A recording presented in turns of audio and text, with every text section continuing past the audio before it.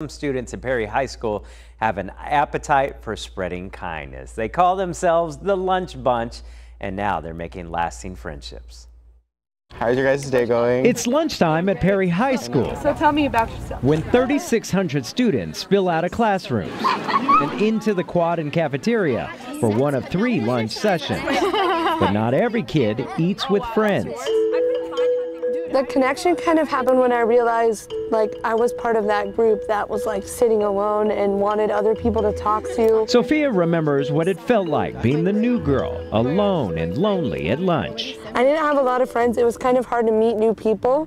And I realized it wasn't just me that was having that same issue. So Sophia got an idea. The idea of Lunch Bunch is to make sure that nobody at lunch is sitting by themselves that wants people to interact with and sit with during lunch. The mission is to make sure no one is starving for friendship. Hey, how are you? That's nice. How's your day going? For new kids, the Lunch Bunch is a blessing. I'm used to actually going to a school with only 143 students.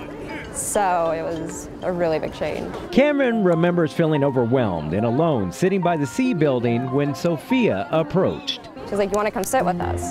So I was like, "Yeah, why not?" But I was kind of I don't know if I really want to at first, but I was like, I don't have any friends. So Cameron took that reluctant leap and almost immediately formed some great friendships. I've been hanging out with them, and we've had sleepovers, and we've gone to the mall and stuff after school. So now Cameron helps the Lunch Bunch, paying it forward, reaching out to other students feeling invisible. Aditi spent the summer missing her old friends, wishing she was still in Florida, dreading a new school.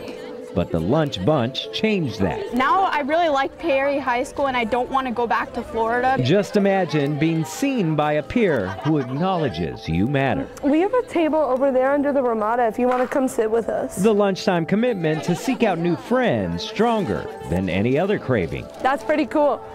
We have one corner where nobody is sitting by themselves. First step, Miss Cagle. We did it. We did it. Guidance counselor Holly Cagle couldn't be prouder of Sophia and the Lunch Bunch. I want kids to realize the power that they have to make someone's day and how far that goes.